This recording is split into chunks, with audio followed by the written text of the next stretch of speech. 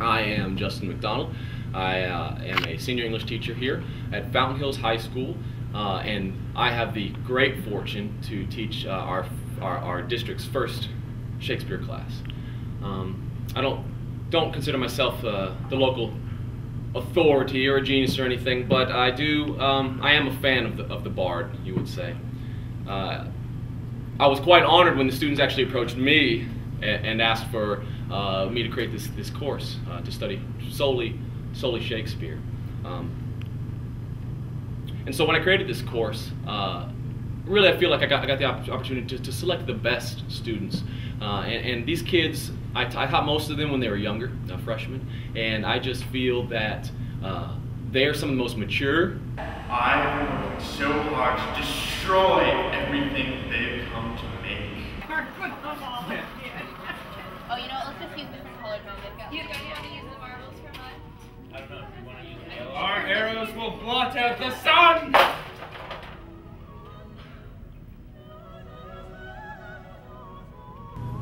Respectful.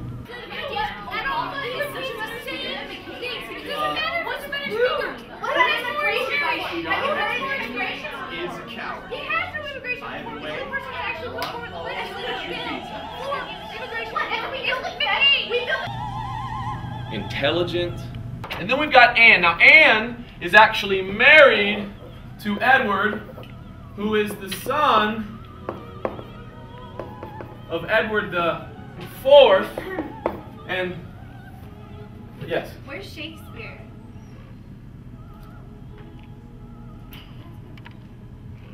Shakespeare is not even born yet. What? Yeah, this is the Plantagenet family. But I thought Henry V was his dad. He wrote Henry V. Henry V was the king of England during the 100 Years' War, Agincourt battle. Okay? Why are we learning about this? MacD is a man I respect, yet I find his postulations to be inadequate. If you don't, why would you try to teach the ignorant? I don't know. Because we're reading Henry V and Richard III, and there's Henry V. Here's Henry IV. We got to read that, but then there's Henry V, and then Richard III comes in afterwards. And if you don't understand all this stuff, you're not going to understand the context of the play. The only thing that people are going to enjoy in this class of Henry V is the violence. Insightful. Some of the details of that trip now. I have a detail to add. Gordon Brown will not say the word terrorist. He's the communist imperious leader of England. He's a socialist democrat. You're a socialist democrat. Just as your butt-faced Republican friends won't say the word terrorist, Okay, they will listen. say the word Hey, terrorist. let's solve this. You need a battle. Battle. He was No, late. you shot late. Default. Replay. Battle.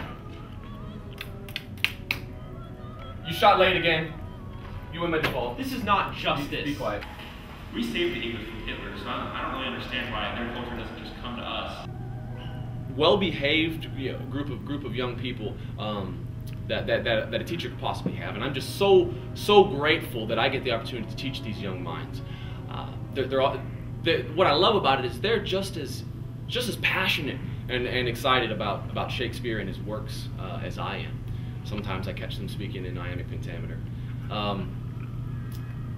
And so to have this opportunity to take this trip with these students is going to be a once in a lifetime opportunity, and I just know that they're all looking so forward to seeing the Tower of London and seeing the River Avon and seeing Poets' Corner in Westminster Abbey. I just know they're all so excited about this cultural enriching experience that they're going to have. So I really look forward to this year, to this class, and I think this is going to be just an amazing trip, and I consider myself a lucky man.